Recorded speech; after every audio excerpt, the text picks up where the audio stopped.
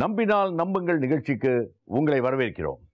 இன்று உங்களை ஆச்சரியப்பட வைக்க தயாராக இருக்கின்றன அமானுஷ்யங்கள் நிறைந்த 2 நிகழ்வுகள்.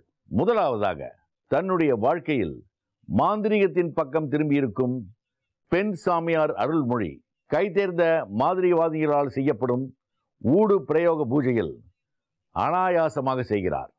அது மட்டுமல்லாமல் வேற்று கிரக வாசிகள் தன்னை கட்டுப்படுத்துவதாக ஒரு அதிரடி தகவலை கூறுகிறார். பெண் சாமியாரை காண வரும் வேற்று கிரக வாசிகள், ஊடு வித்தையின் அமானுஷ்யங்கள், ராஜவசியமையின் ரகசியங்கள். நிகழ்ச்சியில் இரண்டாவதாக, மனமாகாத பெண்களுக்கும் ஆண்களுக்கும் எதிர்கால திருமண வாழ்க்கை எப்படி அமையும் என்பதை துல்லியமாக கூறும் களி தீர்த்த ஐயனார் கோவிலை பற்றி பார்க்க இருக்கிறோம். எந்த திசையில் இருந்து என்ன பெயரில் வரன் கிடைக்கும்? தாமதமாகும் திருமணங்களின் தடைகளை உடைக்கும் களி தீர்த்த ஐயனார். இன்று ஏலியன்ஸ்கள் பற்றியும் அவர்களின் வருகை குறித்தும் நேரடியாக பார்த்த சாட்சியங்கள் உலகம் முழுவதும் இருக்கிறார்கள். அதனால்தான் உலகில் பல நாடுகள் ஏலியன்ஸ் பற்றிய ஆய்வினை தொடர்ந்து செய்து வருகின்றன. இந்த நிலையில் தஞ்சாவூர் மன்னார்குடியில் வசித்து வரும் பெண் சாமியார் அருள்மொழி தான் ஏலியன்ஸ்களை சந்தித்தாக கூறுகிறார். ஏற்கனவே ஊடு பிரயோக பூஜையில் கை தேர்ந்தவராக அறியப்படும் அருள்மொழி இப்படி கூறியிருப்பது அந்த பகுதியில் பெரும் பரபரப்பை ஏற்படுத்தியிருக்கிறது. வேற்று கிரகவாசிகள் பற்றிய எவ்வளவோ ஆச்சரியமான செய்திகளை நாம் பார்த்திருக்கிறோம். வேற்று கிரகவாசிகள் இருக்கிறார்களா இல்லையா என்ற ஆச்சரியங்களும் விவாதங்களும் தொடர்ந்து கொண்டிருந்தாலும் கூட, சில இடங்களில் கிடைக்கும் மர்மமான தகவல்களின் அடிப்படையில் இருப்பதாகவே நம்பப்படுகிறது.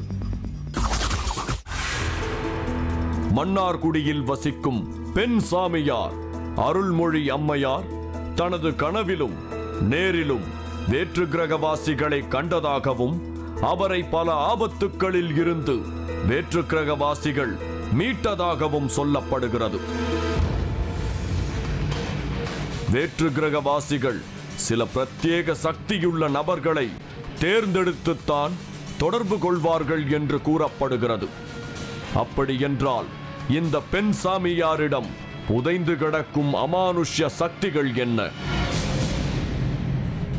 இங்கு பிரதிஷ்டை செய்யப்பட்டிருக்கும் மிகவும் சக்தி வாய்ந்த பிரபஞ்ச சக்கரத்திற்கும் வேற்று கிரகவாசிகள் இங்கு தோன்றுவதற்கும் தொடர்பு இருக்குமா?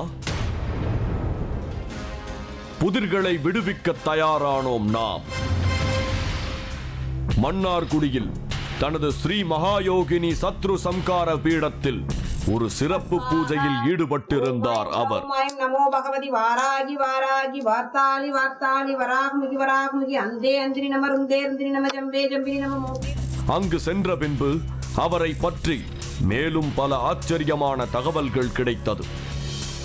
மிகவும் சக்தி வாய்ந்த ராஜவசிய மையை இவர் தயார் செய்து பல அற்புதங்களை நிகழ்த்துவார் என்றும், ஊடு பிரயோகம் என்று சொல்லக்கூடிய ஒருவித ஆபத்து நிறைந்த மாந்திரீக கலையில் நிபுணத்துவம் பெற்றவர் என்றும் பல்வேறு ஆச்சரியமான தகவல்கள் நமக்கு கிடைத்தது.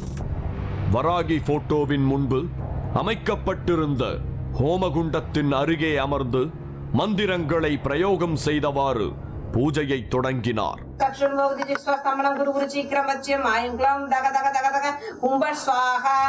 ஹோமத்தில் போடுவதற்காக தயார் நிலையில் வைக்கப்பட்டிருந்த 100க்கும் மேற்பட்ட பொருட்களை ஒவ்வொன்றாக யாகத்தில் இட்டார். ஆண்களும் பெண்களும் பலவிதமான வேண்டுதல்களுடன் அமர்ந்திருந்தனர். மிகவும் சக்தி வாய்ந்த இந்த பூஜை முடிந்தவுடன் ஒவ்வொருவரின் பிரச்சனைகளுக்கு ஏற்ப எலுமிச்சை பழத்தில் மந்திரங்களை எழுதிக் கொடுத்தார். முதலில் அன்னை வராகி வழிபாட்டு மன்றம் என்ற பெயரில் பல ஆன்மீக சேவைகளை செய்து கொண்டிருந்த இவர் வாழ்க்கையில் முக்கியமான ஒரு எதிரியாக இருந்தவரை அன்னை சம்ஹாரம் செய்து விட்டாராம். வராகி வழிபாடு செய்தால் எதிரி இருக்க மாட்டார்களாம். இந்த சம்பவத்திற்கு பிறகுதான் சத்ரு சம்ஹார பீடம் என்று பெயர் மாற்றப்பட்டிருக்கிறது. அன்னை வராகி வழிபாடு அப்படிங்கும்போது வாராகி அன்னை நம்ம வழிபாடு பண்ணும்போது நமக்கு எதிரியே இருக்க மாட்டாங்க. அப்படி எதிரியா வரணும்னு நினைச்சா எதிரியா இருந்தாங்க அப்படின்னா அவங்கள அன்னை சம்ஹாரம் பண்ணிடுவாங்க. என்னோட வாழ்க்கையில அந்த மாதிரி ஒரு சூரசம்ஹாரம் நடந்தது. அதனால தான் அன்னை இன்னைக்கும் அந்த சாட்சி பீடமா இங்க இருக்காங்க. அப்படிங்கிறதுனால தான் இதுக்கு ஸ்ரீ மகாயோகினி சத்ருசம்ஹார பீடம் அப்படின்னு பேரை மாத்தி வச்சுட்டோம். இங்க வேற்று கிரகவாசிகளை இவர் எப்பொழுது பார்த்தார்? அவர்கள் இவர் கனவிலும் நேரிலும் வருவதற்கான மர்மம் என்னவாக இருக்கும் என்ற நமது கேள்விகளுக்கு அவர் அளித்த பதில் புதிர்கள் நிறைந்ததாக இருந்தது. வேற்று கிரகவாசிகள் பற்றிய எந்தவிதமான தகவல்களும் அறிந்திராத ஒரு சமயத்தில் இவரது கனவிலும் தியானத்திலும் வித்தியாசமான சில உருவங்கள் தோன்றியிருக்கின்றன. வித்தியாசமான உருவங்களில் வருபவர்கள் யார் என்று தீவிரமாக கண்டுபிடிக்க முயன்றிருக்கிறார். அப்பொழுது கடுமையான தியான சக்தியின் மூலமாகத்தான் அவர்கள் வேற்று கிரகவாசிகள் என்று தெரிய ஆரம்பித்திருக்கிறது. வித்தியாசமான உருவங்கள்ல சில விஷயங்கள் என் கனவுல வர ஆரம்பிச்சுது. இது என்னன்னு அப்படி தேடி தேடி ஒரு விஷயம் தேடும் போது பாத்தீங்கன்னா அவர்கள் வேற்று கிரகவாசிகள். அப்படி தியானத்துல வர ஆரம்பிச்சவங்க பாத்தீங்கன்னா ஒரு புகை ரூபமா வித்தியாசமான உருவங்கள்ல சில, அதாவது மிக பெருசா இருக்காது, ரொம்ப அப்படியே சின்ன சின்ன வடிவங்கள்ல வித்தியாசமான உருவங்கள்ல கண்ணுல தெரிய ஆரம்பிச்சாங்க. அது நான் அதை நான் உட்காந்தது என்னன்னு நம்ம தியானம் பண்ணி நம்ம பார்க்கும்போது அது வேற்று கிரகவாசிகள் அப்படிங்கிறது எனக்கு தெரியுது. ஏலியன்ஸ். முதல் நாள் கனவில் தோன்றும் உருவங்கள் மறுநாள் தியானத்தில் தெரிய ஆரம்பித்தது. புகை வடிவிலும் வித்தியாசமான வடிவத்திலும் தெரியும் வேற்று கிரகவாசிகளை தொட்டு உணர முடியாதாம். ஏதாவது முக்கியமான சம்பவங்கள் நடக்கும் முன்பு அல்லது இவருக்கு ஏதாவது உயிருக்கு ஆபத்து ஏற்பட போகிறது என்றால் கனவில் தெரியப்படுத்துவார்களாம். தனக்கு ஏற்பட்ட பல ஆபத்துக்களை தடுத்து தனது உயிரை வேற்று கிரகவாசிகள் காப்பாற்றியதாக ஆச்சரியப்படுகிறார். ஒரு சில முக்கியமான விஷயம் நடக்குது வாழ்க்கையில அப்படின்னா ஒரு சில மாற்றங்கள் நடக்க போகுது, ஒரு ஆபத்து ஏற்பட போகுது. அந்த மாதிரியான தருணங்கள்ல நான் அவங்கள முதல் நாள் எனக்கு வித்தியாசமான வடிவங்கள்ல கனவுல உணர்த்துவாங்க. அதை உணர்த்துறப்போ மறுநாள் பாத்தீங்கன்னா அதை நான் நேராவே பார்ப்பேன். ஒரு மரத்துல ஒரு பூச்சி வடிவத்திலேயோ ஒரு செவுத்துல உருவம் தெரியுது, ஒரு முகம் தெரியுது. அப்படிங்கும்போது அதை ஏதாவது ஒரு அடையாளப்படுத்தணும், அதை நம்ம அடுத்தவங்களுக்கு காமிக்கணும்னு நினைக்கிற டைமிங்ல அது மறைஞ்சிருவாங்க அவங்க. வேற்று கிரகவாசிகள் ஏன் தன் கண்களுக்கு தெரிகிறார்கள் என்பது இவருக்கே புரியாத ஒரு மர்மமாக தொடர்ந்து வருகிறது. அவர்களோடு தொடர்பு கொள்ள இவரால் முடிவதில்லை. வேற்று கிரகவாசிகளின் கருணையும் அருளும் கூடுதலாக தனக்கும் கிடைத்ததால் அவர்களோடு தொடர்பு கொள்ள முடியும் என்பது இவரது நம்பிக்கை. எனக்கு ஏற்பட இருந்த பல ஆபத்துகள்ல இருந்து அவங்க என்னை காவந்து பண்ணியிருக்காங்க, என்னுடைய உயிரை காப்பாத்திருக்காங்க. இது ஏன் இவங்க உலகத்துல எவ்வளவு விஷயங்கள் எங்கேயோ என்னென்னமோ நடக்குது, பட் ஏன் அவங்க என் கண்ணுக்கு தெரியுறாங்க அப்படிங்கிறது தெரியல. இன்னும் என்னால அவங்களோட கம்யூனிகேட் பண்ண முடியல அப்படிங்கிறது தான் உண்மை. எனக்கு அதற்கான சில முயற்சிகளை நான் ஈடுபட்டிருக்கேன். ஒரு நாள் இவர் கனவில் வந்த வேற்று கிரகவாசியின் உருவம் மறுநாள் இவரது வீட்டு வேப்ப மரத்தில் தெரிந்திருக்கிறது. அதை தொட்டு பார்க்க இவர் முயற்சி செய்த போது வேற்று கிரகவாசிகள் மறைந்து போயிருக்கின்றனர். நேத்து இரவு எனக்கு கனவுல ஒரு வித்தியாசமான ஒரு உருவம் தெரியுது. அதே உருவத்தை இன்னைக்கு நான் இன்னைக்கு காலையில ஒரு 10 மணி வாக்குல எங்க வீட்டுல உள்ள ஒரு சின்ன வேப்ப மரத்துல, அது நீங்க என்ன உத்து பார்த்தாலும் கண்ணுக்கு தெரியாது, அந்த வேப்ப மரத்தோட கலர்லயே இருக்கு அந்த பூச்சி வடிவம். அந்த வடிவத்துல இது வரைக்கும் என்னுடைய வயசுல அந்த மாதிரி ஒரு பூச்சி இனத்தை நான் பார்க்கல. வித்தியாசமா இருக்கு. அதை எப்படியாவது அதை நம்ம வெளி உலகத்துக்கு நம்ம காட்டணும் இல்லையா, இது என்னன்னு கேட்கணும். இது யார்கிட்டயாவது காட்டி இது மாதிரி இருக்கா உலகத்துல, இது மாதிரி வேற எங்கேயாவது பார்த்துருக்கீங்களா, இது என்னன்னு யார்கிட்டயாவது கேட்கணும் அப்படின்னு இருக்கு. அதை நம்ம பிடிக்க போகும்போது அவங்க மறைஞ்சிடறாங்க. அதுதான் எப்படின்னு தெரியல. பூமியுடன் தங்களை தொடர்பு படுத்திக் கொள்வதற்காக ஒரு சில நபர்களை மட்டும்தான் வேற்று கிரகவாசிகள் தேர்வு செய்வார்களாம். எந்த அடிப்படையில் அவர்கள் தன்னை தேர்வு செய்தார்கள் என்பது இவருக்கே புதிராக இருக்கிறதா? மாந்திரீகத்தை பொறுத்தவரையில் பெரும்பாலும் ஆண்கள் தான் தன்னை ஈடுபடுத்திக் கொள்வார்கள். ஆனால் அதற்கு நேர்மாறாக பெண் சாமியார் அருள்மொழி இருப்பது வியப்புக்குரியது. தனது 17 வயதிலிருந்து ஆன்மீக வாழ்க்கையில் பயணித்து வரும் பெண் சாமியார் அருள்மொழி அடுத்ததாக ஊர் பிரயோக பூஜை செய்ய இருக்கிறார். இந்த பூஜை ஒரு வகையில் கூடு விட்டு கூடு பாயும் பூஜையாக சொல்லப்படுகிறது. அதன் நேரடி காட்சிகளை காண காத்திருங்கள். பெண் சாமியாரை காண வரும் வேற்று கிரகவாசிகள், ஊடு வித்தையின் அமானுஷ்யங்கள், ராஜவசியமையின் ரகசியங்கள். வேற்று கிரகவாசிகள் பற்றிய பல ஆச்சரியமான தகவல்களை நம்மிடம் பகிர்ந்துவிட்டு ஆண்களே செய்ய தயங்கும் மிகவும் பயங்கரமான ஊடு பிரயோகம் என்ற மாந்திரீக கலையில் செய்யக்கூடிய பயங்கரங்களை நம்மிடம் பகிரத் தொடங்கினார். ஊடு பிரயோகம் என்பது பல விஷயங்களுக்கு பயன்படுகிறது. ஒரு மனிதனுக்கு ஏற்படும் உடல்நலக் கோளாறு, செய்வினை கோளாறு மற்றும் கிரகதோஷம், இதையெல்லாம் நிவர்த்தி செய்வதற்காக ஒரு பாவை செய்து ஒரு மனிதனுடைய கர்ம வினைகளை பாவைக்கு நகர்த்தி அதற்கான கர்மாக்களை செய்தால் ஒரு மனிதனின் கர்மாக்களை விரட்ட முடியுமாம். இதுவும் ஒரு வகை கூடு விட்டு கூடு பாயும் கலையை போன்றதுதானாம். ஒரு பாவையை செய்து சம்பந்தப்பட்ட ஒருவரின் காலடி மண் மற்றும் அவர்கள் உபயோகப்படுத்திய பொருட்களை பாவையில் வைத்து பிரயோகம் செய்யும் பொழுது பொம்மை குறிப்பிட்ட நபராக மாறிவிடுமாம். ஒரு பாவை செஞ்சு சம்பந்தப்பட்ட ஆளுடைய ஆறாவை, அவருடைய பயன்படுத்தின பொருட்கள், அவருடைய காலடி மண், இவைகளை அந்த பாவையில் உபயோகம் பண்ணி அந்த ஆறாவை இந்த பொம்மையில் பாவித்தல், அதுதான் ஊடு பிரயோகம். அந்த பொம்மையை நாம் என்னவெல்லாம் செய்கிறோமோ அது அவர்களுக்கு நடக்குமா? ஒரு மனிதரை நேரடியாக சென்று தொடாமல் என்ன வேண்டுமானாலும் செய்ய முடியுமா? இதை கெட்ட காரியங்களுக்கு பயன்படுத்தாமல் நல்ல காரியங்களுக்கும் பயன்படுத்த முடியுமா? தான் ஊடு வித்தையை நல்ல காரியங்களுக்கு மட்டுமே பயன்படுத்துவதாக கூறினார். அந்த பொம்மை அந்த குறிப்பிட்ட நபராகவே ஆயிடும். அப்போ அந்த பொம்மையை வச்சு நம்ம என்னெல்லாம் செய்கிறோமோ அது அவருக்கு நடக்கும். அந்த பொம்மைக்கு உடல்நிலை பாதிக்கப்படுற மாதிரி பண்ணலாம். அதாவது நல்லதும் செய்யலாம், தீயதும் செய்யலாம். 3 தலைமுறைக்கு முந்தைய மிகவும் சக்தி வாய்ந்த பிரபஞ்ச சக்கரம் இவருக்கு கிடைத்திருக்கிறது. இது பிரபஞ்ச சக்திகளை நம் உடம்பிற்குள் இழுத்து நம்முடைய கர்ம வினைகளை போக்கும் சக்தி படைத்தது. இந்த சக்கரம் இந்த பீடத்தில் பிரதிஷ்டை செய்யப்பட்டு அதற்கு சிறப்பு பூஜைகள் செய்து வருகிறார்கள். இந்த சக்தி வாய்ந்த பிரபஞ்ச சக்கரத்தின் மேல் அமர்ந்து பூஜைகள் செய்யப்படுகிறது. அப்படி செய்தால் மனநலக் கோளாறுகள் கூட சரியாகிறதாம். நம்மளுடைய கஷ்டங்களை எல்லாம் நீக்கி நம்மளை சுபிட்சமா வாழ வைக்கிற ஒரு பிரபஞ்ச சக்கரம் என்கிட்ட இருக்கு. இந்த மகாயோகி சத்துர்சம்கார பீடத்துல அதை பிரதிஷ்டை பண்ணியிருக்கோம்.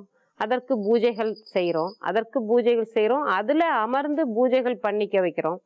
அதுல உட்காத்தி வச்சு பூஜைகள் பண்ணும்போது மனநிலை கோளாறுகள் சரியாகுது, தொழில்ல வளர்ச்சி ஏற்படுது, உடல்ல உள்ள நெகட்டிவ் ஃபோர்ஸஸ் எல்லாம் விலகிடுது, கர்ம வினைகள் தீருது. கர்ம வினைகள் ஒரு முடிவுக்கு வந்துடுதுன்னே சொல்லலாம். இதுல உட்காந்து பூஜை பண்ணிக்கும் போது நம்ம புதுசா பிறந்த மாதிரி ஆயிடுறோம். இந்த பிரபஞ்ச சக்கரத்தில் அமர்பவர்களுக்கு தெய்வங்களுக்கு செய்வதை போல அபிஷேகங்கள் செய்து சில மந்திரங்களை உபயோகித்து அவர்கள் உடலை சுற்றியுள்ள ஆரா சுத்தப்படுத்தப்படுகிறது.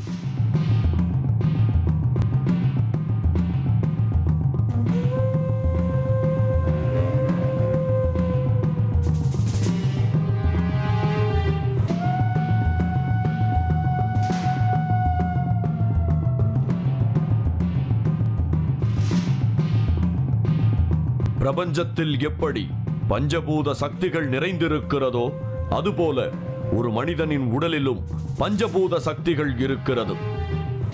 அந்த பஞ்சபூத சக்திகளில் உள்ள குறைபாட்டின் காரணமாகத்தான் உடலில் நோய் ஏற்படுகிறது. பஞ்சபூத சக்திகளை சமநிலையில் வைத்துக் கொள்ள வேண்டுமா?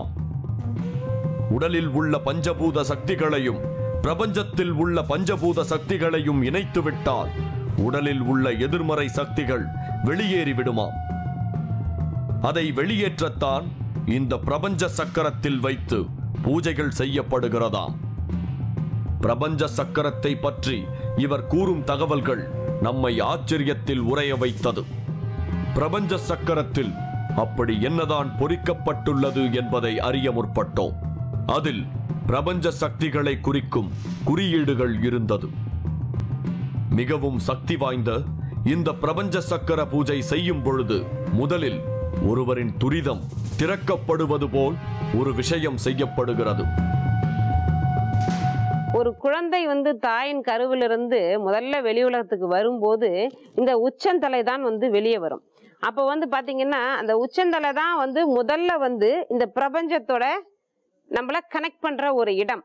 அதுதான் பிரபஞ்ச சக்திகளோட தொடர்பு ஏற்படுத்தக்கூடிய ஒரு இடம். அதுதான் அந்த இடம் வந்து கொஞ்சம் நாள் ஆகும் அந்த குழந்தைக்கு வந்து அது வந்து க்ளோஸ் ஆகிறதுக்கு, மூடுறதுக்கு வந்து கொஞ்சம் நாள் கழிச்சு தான் அது வந்து க்ளோஸ் ஆகும். அப்போ வந்து அது மாதிரி நம்ம முதல்ல இந்த பூஜையில் நம்ம உட்காத்தி வைக்கும்போது துரியத்தை ஓப்பன் பண்ணுற மாதிரி அந்த இடத்துல ஒரு விஷயம் பண்ணுறோம். பின்பு மந்திர சக்தி வாய்ந்த பிரம்பால் சம்பந்தப்பட்டவரின் முதுகுத்தண்டில் 3 அடிகள் கொடுக்கப்படுகிறது. கர்ம வினைகள் தீர்ந்து போகத்தான் இந்த பிரம்படி கொடுக்கப்படுகிறதா. இறுதியாக அபிஷேக ஆராதனை செய்யும் பொழுது நமக்குள் இருக்கும் இறை சக்தியை உணர வைக்க முடியுமா? நமக்குள் இருக்கும் இறைவனை இந்த பூஜை உணர வைக்குது. அதைத்தான் சொல்லணும். இறைவனை எல்லாரும் வெளியில தான் தேடிக்கிட்டு இருக்கோம் சாமியை. ஆனா அந்த சாமி எங்க இருக்கு, இறைவன் எங்க இருக்கான், இறைசக்தி எங்க இருக்குன்னா அது நமக்குள்ளதான் இருக்கு. அந்த நமக்குள்ளதான் சாமி இருக்குங்கிறத இந்த பூஜையில நம்ம உணரலாம். மிகவும் சக்தி வாய்ந்த மந்திரங்களாலும் கடுமையான விரத முறைகளை பின்பற்றித்தான் ஒவ்வொரு காரியங்களையும் இவர் செய்கிறாராம். ராஜவசியமை என்ற மாபெரும் சக்தி வாய்ந்த ஒரு மையை இவர் தயார் செய்கிறார். பலவிதமான வசியங்களுக்கு இதை பயன்படுத்த முடியுமா? இந்த ராஜவசிய மைய வேலை பார்க்குற இடத்துல பயன்படுத்திக்கலாம். அடுத்தது தனவசியத்துக்கு பயன்படுத்திக்கலாம். தனவசியம் அப்படின்னா என்ன? மகாலட்சுமி வசியம். பணம். இன்னைக்கு உலகத்துல பிரதானம் பணம் தான். அந்த பணத்தை நம்ம கிட்ட செல்வ வளமைக்கு இந்த ராஜவசியமை பயன்படுத்திக்கலாம். அந்த இடத்துல மகாலட்சுமி வசியத்துக்கு உண்டான மந்திரங்களை நம்ம பிரயோகம் பண்ணிக்கணும். அதே மாதிரி கணவன் மனைவி வசியம். அந்த கணவன் மனைவி வசியத்துக்கு அதாவது பொதுவா ஆண் பெண் வசியம் அப்படின்னு சொல்லலாம். பட் இதுல வந்து நம்ம வந்து எதுக்கு இதை பயன்படுத்திக்கணும் அப்படின்னா, ஒண்ணு பிரிந்து போன கணவன் மனைவி, இல்ல அன்பு பாசம் இல்லாத ஒட்டுறவு இல்லாத அந்த கணவன் மனைவிக்கு இடையில அதை பயன்படுத்துறது தான் நல்லதுன்னு நான் சொல்லுவேன். மற்ற விஷயங்களுக்கு இதை நாங்க கொடுக்கறது இல்லை. வசியமையை தயார் செய்த பின்பு அதை எந்தெந்த காரியங்களுக்கு பயன்படுத்துகிறோமோ அதற்கான துஷ்ட தேவதைகளை நினைத்து பிரயோகம் செய்ய வேண்டுமா? இவரது மாமனார் மாடனை வைத்து பிரயோகம் செய்து வந்திருக்கிறார். இதை வைத்து நல்லதும் கெட்ட காரியங்களும் செய்ய முடியுமா? மாடனை கட்டுப்படுத்துவது மிகவும் ஆபத்தான ஒன்றாகவே கருதப்படுகிறது. ஏனென்றால் அது எப்பொழுது திருப்பி நம்மை தாக்கும் என்று தெரியாது. மிகவும் உக்கிரமான துஷ்ட தேவதை என்று மாடனை பற்றி நாம் அறிந்திராத அமானுஷ்யங்களை நம்மிடம் பகிர்ந்து கொண்டார். மாடன் அப்படிங்கிற தேவத்தை வந்து நம்ம கண்ட்ரோல் பண்றது கொஞ்சம் சிரமம். எப்போ அது நம்மளை திருப்பி அடிக்கும்னு தெரியாது. அந்த மாதிரி ஒரு துஷ்டம் உக்கிரம். அதை வச்சு வந்து ஆரம்ப காலத்தில் நம்ம அதை வச்சு கொஞ்சம் பண்ணிக்கிட்டு இருந்தோம். அப்புறம் இந்த வராகி வழிபாடு அப்படின்னு நம்ம வராகி வழிபாட்டுக்குள்ள வந்ததுக்கு அப்புறம் அந்த துஷ்ட தேவதைகளுடைய பூஜை முறைகள் எல்லாம் செய்யறத நிறுத்திட்டேன். இது மாடர்ன் பிரயோகம் அப்படின்னா ஒரு அந்த தேவதையை வந்து நம்ம வசப்படுத்திக்கணும். அனுதினமும் அந்த ஒரு நிமிஷமும் அந்த தேவதையினுடைய சிந்தனையிலே தான் நம்ம இருக்கணும். அவங்களுக்கு பிடிச்சதை தான் பண்ணணும். அவங்களுக்கு பிடிச்ச வழிபாட்டு முறைகள் தான் எல்லாமே. இதை பண்ணும்போது ஒரு காலகட்டத்தில் அந்த தேவதைகள் வந்து நமக்கு காட்சி கொடுத்து நமக்கு வந்து வசப்பட்டுடும். நம்ம அதற்கான பிடித்தமான பொருட்களை வச்சு இந்த வேலையை நீங்க செய்யணும்னு நம்ம கோரிக்கை வைக்கும்போது அந்த வேலைகளை போய் அவங்க வந்து செஞ்சுட்டு வருவாங்க. ஆரம்பத்தில் இவரும் மாடனை பிரயோகம் செய்து ராஜவசிய மையை பயன்படுத்தி வந்திருக்கிறார். பின்பு துஷ்ட தேவதையை வைத்து வழிபாடு செய்வதை நிறுத்திவிட்டாராம். மாடன் என்ற துஷ்ட தேவதையை பிரயோகம் செய்வது என்பது எல்லோராலும் எளிதில் செய்துவிட முடியாதாம். முதலில் மாடனை நாம் வசப்படுத்த வேண்டும். மாடன் ஒரு உபதேவதை. அதற்கு பிடித்தமான பொருட்களை வைத்து உபாசனை செய்ய வேண்டும். இதை செய்யும் பொழுது அந்த தேவதைகளுக்கு பிடித்த காரியம் மட்டும்தான் செய்ய வேண்டும். அந்த துஷ்ட தேவதை பற்றிய நினைவுகள் மட்டுமே நமக்குள் இருக்க வேண்டும்.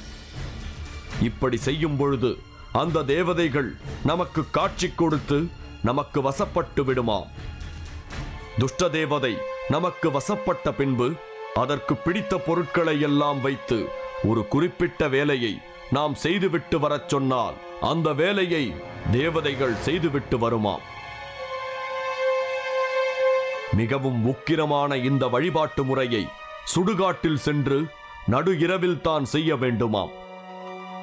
ராஜவசிய மையை பொதுவாக தயார் செய்து வைத்துக் கொண்டு பின்பு எந்த விஷயத்திற்காக அதை பயன்படுத்துகிறோமோ அதற்கான மந்திரங்களை பிரயோகித்து அதை பயன்படுத்திக் கொள்வது வழக்கத்தில் இருக்கிறது. வசியமையை தயார் செய்யும் பொழுதும் கடுமையான விரத முறைகளும் சில கட்டுப்பாடுகளும் கடைபிடிக்கப்பட்டு வருகிறது. வசியமை செய்ய பயன்படுத்தும் மூலிகையை அதற்கான பூஜைகள் செய்து காப்பு கட்டி 8 நாட்களுக்கு பிறகுதான் எடுக்க வேண்டுமா. மஞ்சள் கரிசலாங்கண்ணியும் நாயுருவியும் பிரதானமான வசிய மூலிகைகளாக கருதப்படுகிறது. வசிய மந்திரங்களை பிரயோகம் செய்து கொண்டுதான் வசியமையை தயார் செய்ய வேண்டுமா. எல்லா நாட்களிலும் வசியமையை தயார் செய்துவிட முடியாதாம். அமாவாசை அல்லது பௌர்ணமி போன்ற தினங்களில் தான் இதை தயார் செய்ய வேண்டுமாம். வெளியில் சொல்லக்கூடாத சில வசிய மூலிகைகளின் பெயர்களை மட்டும் தவிர்த்துவிட்டு ராஜவசியமை தயார் செய்யும் விதத்தை செய்து காட்டினார்.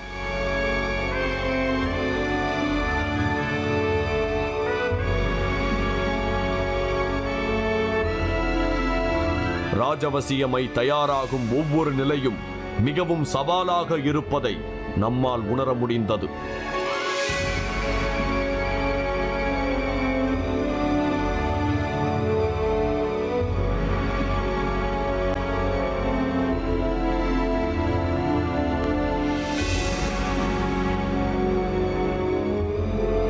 இவர் தியானத்தில் இருக்கும் பொழுது நாட்டில் நடக்கப் போகும் சில நிகழ்வுகளை அம்மன் மூலமாக உணர்த்தப்படுமாம். இன்னும் 1.5 ஆண்டுகளில் பூமியில் மிகப்பெரிய அழிவு ஏற்படும் என்று வராகி அம்மன் கூறினாராம்.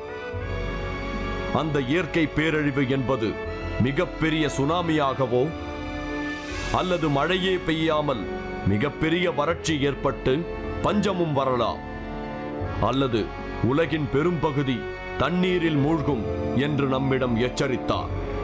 இது இன்னும் ஒரு 1.5 ஆண்டு வருடத்துக்குள்ளார நம்மளுடைய இந்த பூமியில வந்து மிகப்பெரிய அழிவுகள் எல்லாம் ஏற்படும்னு அம்மா சொல்றாங்க. உலகம் வந்து மாசடைஞ்சு போயிருக்கு.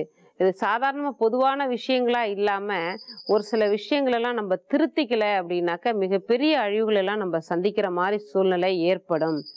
வந்து இன்னொரு சுனாமி வரலாம், அல்லது மழை இல்லாமல் பஞ்சம் வரலாம். இந்த மாதிரி விஷயங்கள் எல்லாம் நடக்கும். அல்லது வந்து உலகம் வந்து தண்ணிலே மூழ்கி போகிற ஒரு சூழ்நிலை கூட ஏற்படும்னு சொல்றாங்க அம்மா. ஒரு சில விஷயங்களில் மனிதர்களாகிய நாம் நம்மை திருத்திக் கொள்ளவில்லை என்றால் கடுமையான விளைவுகளை சந்திக்க நேரிடும் என்று எச்சரித்துவிட்டு பல வேண்டுதல்களுடன் தன்னை காண காத்திருக்கும் பக்தர்களை சந்திக்க தயாரானார் அருள்மொழிகளின் ரத்தத்தை மிதிக்க சொல்கிறார்களாம்.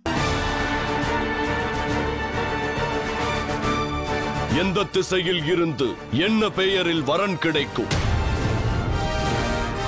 தாமதமாகும் திருமணங்களின் தடைகளை உடைக்கும் கலிதீர்த்த ஐயனார். மன்னார்குடி அருகே ஆயக்காரன் புலத்தில் இருக்கும் கலிதீர்த்த ஐயனார் கோயிலை நாம் அடைந்து விட்டோம். கோயிலில் கூட்டம் கணிசமாக இருந்தது. கோயிலுக்கு கூட்டம் கூட்டமாக ஆடுகளை அழைத்து வந்து கொண்டிருந்தனர். கோயில் கொஞ்சம் பரபரப்பாக இருந்தது. கலிதீர்த்த ஐயனாருக்கு பூஜைகள் செய்து கொண்டிருந்தனர்.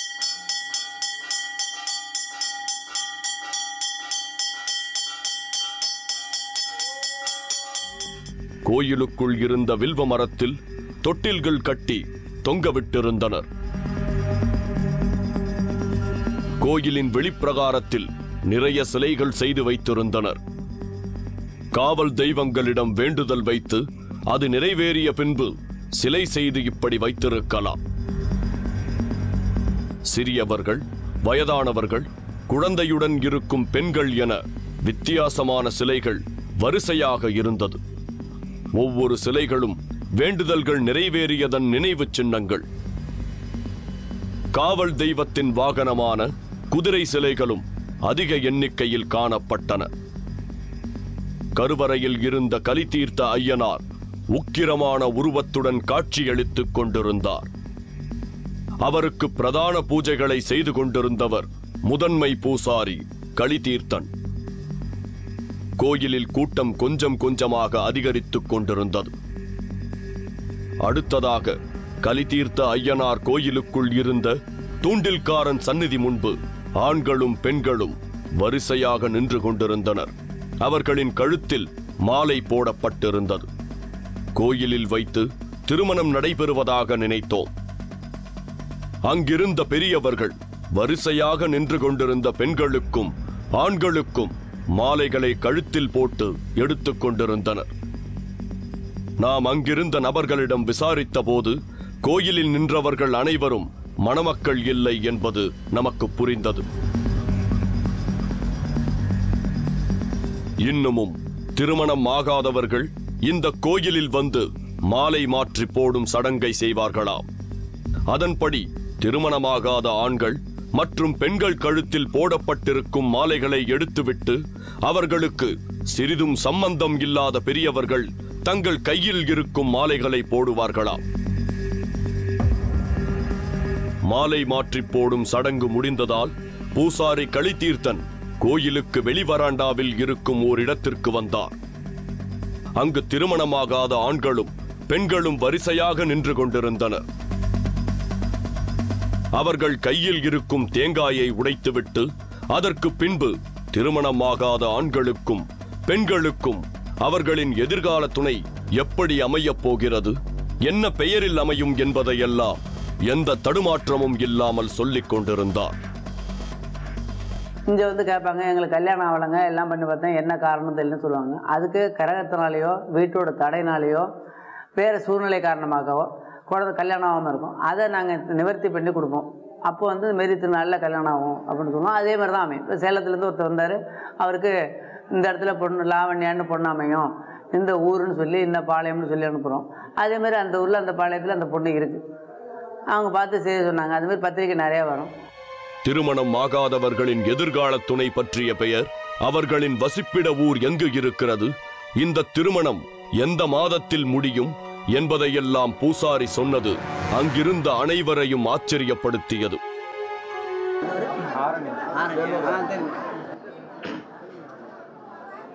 ரெண்டு பேர் கொடுத்துருக்கோம். பொண்ணோட பேர் வந்து கவிதா, கார்த்திகா. எதிர்கால துணை பற்றி பூசாரி சொன்ன மாத்திரத்தில் திருமணம் ஆகாதவர்கள் சந்தோஷத்தில் திளைத்திருந்ததை பார்க்க முடிந்தது. சிலர் கொண்டு வந்த தேங்காய்கள் சரியாக உடைபடாமல் போனது. அதை வைத்து திருமணத் தடை இருப்பதாக தகவல் சொன்னார். அது மட்டுமல்லாமல் திருமணத் தடைக்கும் பரிகாரம் கூறி அவர்களை அனுப்பி வைத்தார். அடுத்ததாக தனது அறைக்கு சென்றார் பூசாரி. அங்கே அவரிடம் வாக்கு கேட்பதற்காக மக்கள் முந்தியடித்துக் கொண்டு அமர்ந்து கொண்டிருந்தனர். இப்படி வாக்கு கேட்பதற்காக மட்டுமே குறைந்தபட்சம் 200 குடும்பங்கள் வருகிறதா. இந்த கோயிலுக்கு போனால் நடக்கும் அப்படிங்கிற உறுதியோடு வந்தால் மட்டுமே இங்கே நடக்கும். இந்த கோயிலை பொறுத்தவரைக்கும் நம்பிக்கை மட்டும்தான். இந்த சாமி மேலே நம்பிக்கை வச்சா எந்த ஒரு காரியத்தையும் செஞ்சு கொடுக்கும். அந்த சாமிகிட்ட பவர் உண்டு. அருளுக்கு வந்து அந்த சாமியோட ஐதீகத்தில் அந்த சாமி வந்து அருள் வந்து மேலே வர்றது வந்து தெரியாது. உடம்புக்குள்ளே சும்மா அப்படியே ஓடுற மாதிரி தெரியும்.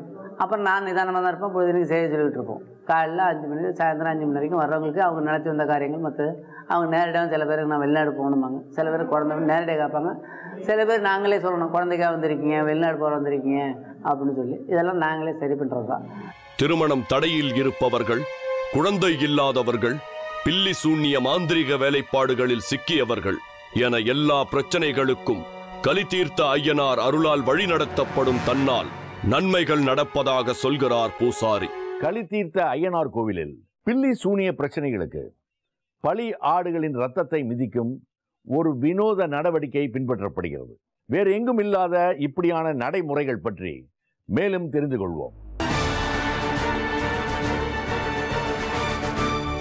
எந்த திசையில் இருந்து என்ன பெயரில் வரன் கிடைக்கும்? தாமதமாகும் திருமணங்களின் தடைகளை உடைக்கும் கலிதீர்த்த ஐயனார். அடுத்ததாக கூட்டத்தில் திமிரிக் கொண்டிருந்த ஒரு பெண்ணை சாந்தப்படுத்த தனது கையில் ஒரு முத்திரையை காண்பித்தார். ஆனால் அதற்குள் திமிரிக் கொண்டிருந்த அந்த பெண் பூசாரி கையை பிடித்து வளைக்கத் தொடங்கிவிட்டார்.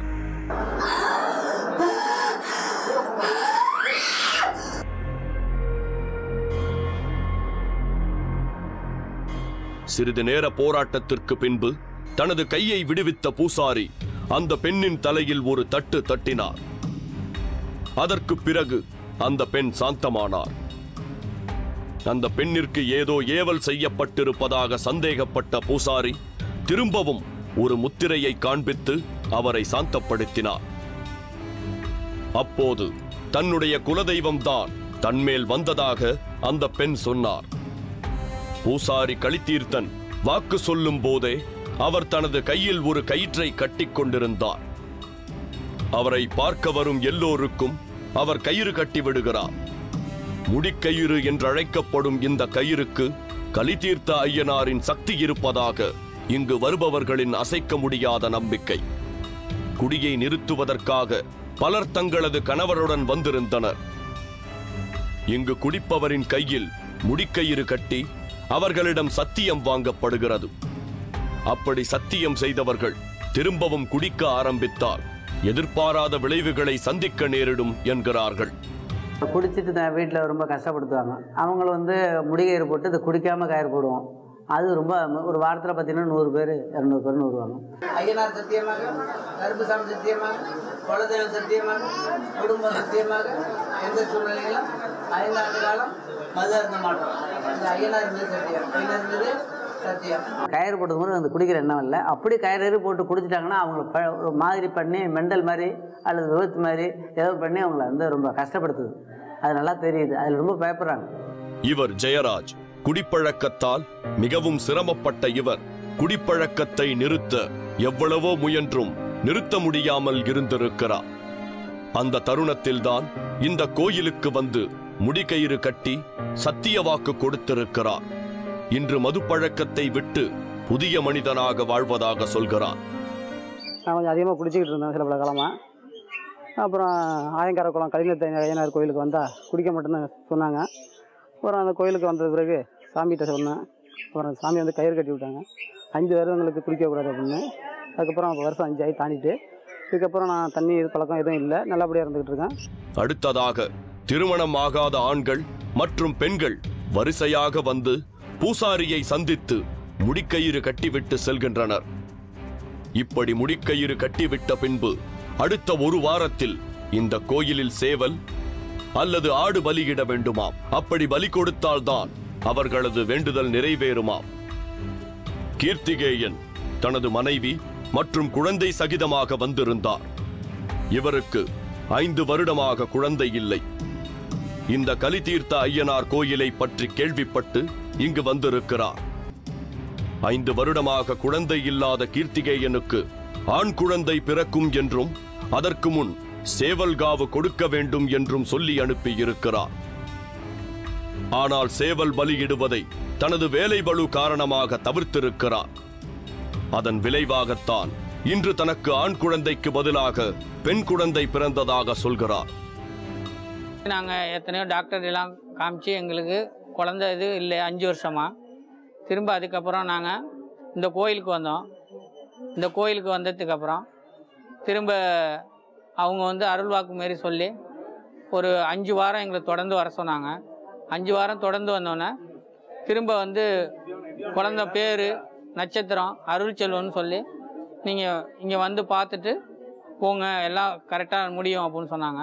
கரெக்டாக 11 மாதம் சென்று இப்போ தான் குழந்தைய காப்புறதுக்காக நாங்கள் தூக்கிட்டு வந்தோங்க. அப்போ அவங்க பார்த்து 11 மாதம் ஆகுது. அருள்வாக்கு சொல்கிறவங்க எங்களை பார்த்து என்னை கேட்டாங்க, இந்தமாரி நீங்கள் வந்து எப்போ வந்தீங்க என்னன்னு கேட்கும்போது நாங்கள் சொன்னோம், இந்தமாரி இப்போ வந்தோம் அப்படின்னா, என்ன குழந்தை மாறிடுச்சா அப்படின்னு கேட்டாங்க. ஆமாம் அப்படின்னு சொன்னோம். அப்படி சொல்லும்போது அவங்க சொன்னாங்க, என்ன பெண் குழந்தை தானே, நான் வந்து ஆண் குழந்தைக்கு பேர் வச்சு எல்லாம் இது பண்ணியிருந்தேன், இப்போ பிறந்திருக்கிறது வந்து உங்களுக்கு வந்து பெண் குழந்தை தானே, அந்த காவு கொடுக்க வேண்டியதை வந்து நீங்கள் கரெக்டாக கொடுத்துருந்தீங்கன்னா கண்டிப்பாக உங்களுக்கு அந்த ஆண் குழந்தை தான் வாரிசு, அதனால் ஒன்றும் இது இல்லை, இப்போ பெண் குழந்தை பிறந்தாலும் சந்தோஷம்தான் அப்படின்னு சொல்லி இன்றைக்கி வந்து நாங்கள் இங்கே காப்பு விட்டு இது பண்ணி எல்லாம் செஞ்சு இது பண்ணிவிட்டு நாங்கள் இன்றைக்கி நல்லா சந்தோஷமாக இருக்கோம். அடுத்ததாக பூசாரி தன் முன்னால் இருக்கும் ஜெயராமன் புனிதா தம்பதிக்கு வாக்கு சொன்னார். திருமணம் நடந்து பல வருடங்கள் கடந்த பின்னும் குழந்தை பாக்கியம் இவர்களுக்கு வாய்க்கவில்லை. வருத்தத்தில் இருந்த இந்த தம்பதி இந்த கோயில் பற்றி கேள்விப்பட்டு இங்கு வந்திருக்கிறார்கள். சகலத்தோடு நடத்தி கிரகத்தோடு நடத்தி பூர்வ சரீர குலம் நிவர்த்தி பிரதி வாரத்தோட புத்திர பாக்கிய குழந்தை தன்னுக்கு கிராமத்தை தன்னுக்கு மகா பாக்கியமாக ஏகமகா சக்தி புத்திர பாக்கியமாக ஆகாஷ் குழந்தைகள் ஆகாஷ் சனிக்கிழமை பிறக்கும் நட்சத்திரம் மகம் குழந்தை பேர் என்ன ஆகாஷ் எங்களுக்கு ஆகாஷ் சனிக்கிழமைக்கு மக நட்சத்திரத்தில் பிறப்பாங்க. பூசாரி ஜெயராம் புனிதா தம்பதிக்கு என்ன குழந்தை பிறக்கும், என்ன ராசியில் பிறக்கும், அதற்கு என்ன பெயர் வைக்க வேண்டும் என்பதையெல்லாம் சொன்னது தம்பதிகள் மத்தியில் மகிழ்ச்சியை ஏற்படுத்தி இருக்கிறது. அவர்கள் புது நம்பிக்கையுடன் அங்கிருந்து சென்றதை பார்க்க முடிந்தது. மேரேஜ் ஆகிட்டு ஒரு 10 இயர்ஸ் ஆகுது. ஆனால் இது வரைக்கும் வந்து எங்களுக்கு குழந்தை இல்லை. இது வந்து எங்களுக்கு தெரிஞ்சவங்களாம் நிறைய பேர் இந்த கோயிலை பற்றி சொல்லியிருக்கிறாங்க. பட் ஆனால் எங்களால் ரொம்ப வர முடியாமல் இருந்தது. ஆனால் இப்போ வந்தோம் நாங்கள். எங்களுக்கு இப்போ பாசிட்டிவாக அவங்க வந்து பதில் சொல்லியிருக்காங்க. குழந்தைக்கு இவங்க வந்து என்னென்னா பேர் வச்சே கொடுத்துட்றாங்க. இது வரைக்கும் வந்து எந்த கோயிலையும் வந்து அந்த மாதிரி நாங்கள் பார்த்ததில்லை. அதான் வந்து இங்கே பேர் வச்சு என்ன நாளில் பிறக்கும் என்ன நட்சத்திரத்தில் பிறக்குன்றது முதற்கொண்டு அவங்க எல்லாத்தையுமே சொல்லிடுறாங்க. அதனால் இந்த நம்பிக்கை இருக்குது எங்களுக்கு. நாங்கள் நம்பிக்கையோடு இருக்கிறோம். 3 monthsல வந்து கன்ஃபார்ம் ஆகும் அப்படின்னு சொல்லியிருக்கிறாங்க. அந்த நம்பிக்கை கண்டிப்பாக இருக்குது எங்களுக்கு. அடுத்து அவர் முன் இருந்த ஒரு சிறுவன் ஏதோ பயத்தில் இருப்பதாக புரிந்து கொண்ட பூசாரி களித்தீர்த்தன் இன்னும் சிறிது நேரத்தில் நடக்க இருக்கும் பலியிடும் நிகழ்வில் கலந்து கொண்டு பலியிடப்படும் விலங்கின் இரத்தத்தில் கால் வைக்குமாறு தகவல் சொல்லி அனுப்பினார். பூசாரி களித்தீர்த்தன் வாக்கு சொல்லும் நேரம் முடிந்ததால் கோயில் கருவறைக்கு சென்றார். ஆடுகள் பலி கொடுக்க தயாராக நிறுத்தப்பட்டிருந்தன. இந்த ஆடுகள் பலியிட்ட இரத்தத்தில் கால் வைத்தால் பில்லி சூன்ய ஏவல் பிரச்சனைகள் சரியாகும் என்பது இங்குள்ள நம்பிக்கை. சில பேர் என்னவாங்க, கை காலெலாம் வீங்கி போச்சும்பாங்க, மேலாம் விடாமல் சொரம் வந்துட்டு இருப்பாங்க, பயந்துருக்கு ராத்திரியில் தூங்க முடியலம்பாங்க, யாராவது பக்கத்து வீட்டில் செஞ்சுருக்காங்க எனக்கு கஷ்டமாக இருக்கும்பாங்க. நீங்கள் கிடா வெட்டணுன்னு அந்த ரத்தம் வச்சிங்கன்னா உங்களுக்கு அந்த மேலே ஓடுற உணர்வுகள் குறையும். நான் நிற்கும் போதெல்லாம் பின்னாடி யாராவது எங்களை பயமுறுத்துற மாதிரி உணர்வு வருதுமா, கனவுல கட்ட கனவு வருமா, அதுக்கு ரத்தம் வைக்க சொல்லுவோம். சில பேர் மஞ்சக்கமலை இருக்கும், அவங்களுக்கு வேறு வைத்தியம் ஒன்று பண்ண முடியாது, இந்த ரத்தம் வச்சா அந்த இதில் வந்து கொஞ்சம் குறையும். இந்த கிடாவட்டு ரத்தம் போது சாமியோட வீரனுடைய முழு அதிகாரமும் அதுக்கு இருக்குது. அந்த ரத்தம் மதிக்கும் போது அவங்களுடைய பல பிரச்சனைகள் தீரக்கூடிய நாங்கள் பார்த்துருக்கோம். ஆடுகள் பலி கொடுக்கப்படும் இடத்தில் பெரியவர்கள் மட்டுமே இருந்தனர். இந்த நிகழ்வில் பங்கேற்கும் சிலரை தவிர யாரையும் அனுமதிக்கவில்லை. அடுத்ததாக ஆடுகள் பலி கொடுக்கப்பட்டன. அவைகள் சிந்திய இரத்தத்தால் அந்த பகுதியே நிறைந்திருந்தது. ஆடுகள் பலி கொடுக்கப்பட்டதை போல சேவல்களும் பலி கொடுக்கப்பட்டன. அடுத்ததாக கோயிலுக்கு வந்த பக்தர்கள் இங்கு பலியிடப்பட்ட இரத்தத்தில் கால்களை நனைக்கின்றனர். சிறு குழந்தைகளை கூட இரத்தத்தில் கால்களை நனைக்க வைக்கின்றனர். இப்படி செய்வதால் கெட்ட சக்திகளின் பிரச்சனைகளில் இருந்து விடுபட முடியும் என்பதால் குழந்தைகளை கூட இரத்தத்தில் கால்கள் வைக்க அனுமதிக்கின்றனர். நாம் அங்கிருக்கும் வரை களித்தீர்த்த ஐயனார் கோயிலில் நடந்த பல சம்பவங்கள் நம்மை திகிலிலும் ஆச்சரியத்திலும் தள்ளியிருந்தது. எதிர்கால வரன் எந்த திசையில் அமையும் என்பது பெரும் ஆச்சரியம் என்றால் இரத்தத்தில் கால்களை நனைக்க விட்டது திகிலின் உச்சம். இன்று நமது நிகழ்ச்சியில் முதலாவதாக நீங்கள் பார்த்த பெண் சாமியார் அருள்மொழி நிகழ்த்திய ஊடு பிரயோக பூஜையும், இரண்டாவதாக திருமண தடை அகற்றி எதிர்கால துணையை அச்சு பிசகாமல் காண்பித்து தரும் கலித்தீர்த்த ஐயனார் கோவில் பற்றி பார்த்திருப்பீர்கள். மீண்டும் அடுத்த வாரம் சந்திக்கும் வரை உங்களிடமிருந்து விடைபெறுவது உங்கள் நிழல்கள் ரவி.